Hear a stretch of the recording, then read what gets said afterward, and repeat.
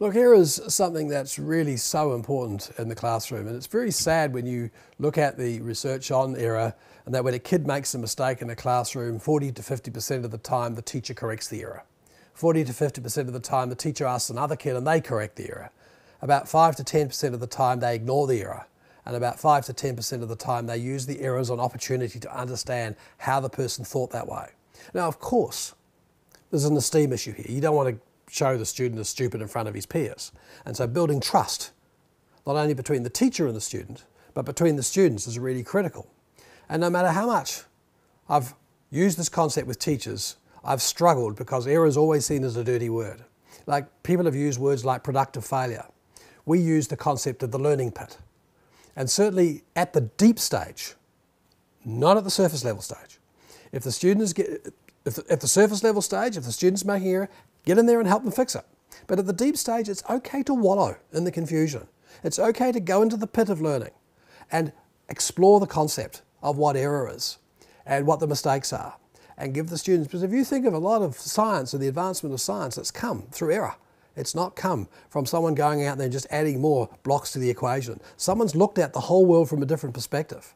And how do you use that?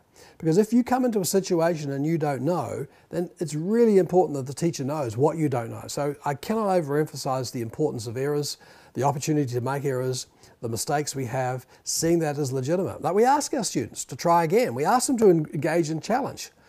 It's based on errors. We ask them to play sport. All sport is focused around mistakes the opposition make and how we as a team can make the opposition make mistakes. It's no different in the learning equation. And those students who turn out to be our best learners are the ones who say, this is hard, I want to give it a go. Not, this is hard, I can't do it. So those students who are prepared to see errors as the essence of learning are our most successful learners.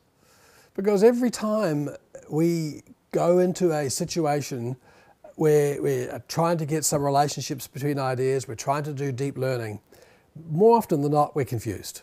Sometimes we have too much information and we don't know how it relates together, and then we fall over because it's just too much to learn. And we haven't made those links and relationships, which is the key of deep learning. Sometimes we just can't see how it works. We don't know what the processes are. And this is the confusion state. And certainly we would argue very strongly that at the deep level, confusion's a very healthy level. At the surface level, teacher, please get in there and help the students. Give them the right knowledge. It's like looking up Mrs. Google. You can look up Mrs. Google, but you need the skill of evaluation to find out what's right or wrong. If you keep just adding information from Mrs. Google, you're going to fall over. But at the deep level, it's that relationship, it's that judgment about what's right, what's wrong. It's that interpretation that you're going to make about where you want to go next is really critical. And confusion's a very healthy state. More often than not, when I'm confused, I actually learn more interesting things. I look at the world differently, and I accept that confusion's a very healthy state to do that. But sometimes, at the surface level, please just fix me.